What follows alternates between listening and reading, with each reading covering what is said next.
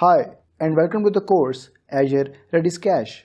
My name is Afzal Ahmad Zishan, and I will be your instructor throughout this course. A very simple yet brief introduction of mine would be that I am an author with Pact and I have published some books. I am an MVP at C# Corner, Code Project, and Microsoft. And most of the times, I am found mentoring the beginners in the computer science field or participating in open source projects. Let's go ahead and take a look at what this course has to offer you in terms of the distributed caching using the Azure Redis Cache service. In the section 1, we will go ahead and take a look at the distributed caching system. We will understand what distributed caching system is, what caching itself means, and how Redis as a protocol functions.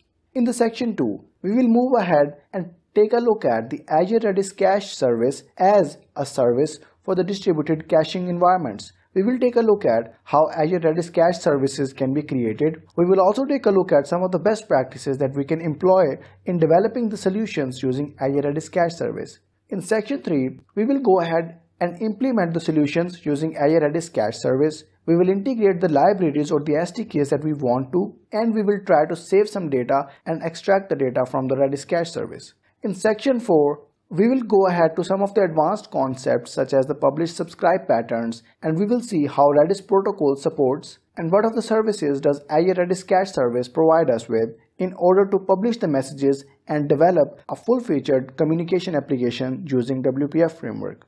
In section 5, we will go ahead and discuss another advanced topic, which is the clustering of the services. We will take a look at how sharding happens. We will take a look at how Redis automatically uses the keys to generate the tokens and to determine which of the slots of the hashing table can be used to store the information in. In section 6, we will take a look at some of the advanced concepts that Azure as a platform provides to the Redis servers, such as the virtual networks, geo replication, data replication, and much more. So in this course, we will take a very brief and comprehensive look at the Azure Redis Cache service. The prerequisites for this course are that you must understand the basic concept of a distributed computing environment. You must know what data structures are, such as the hashes or the trees.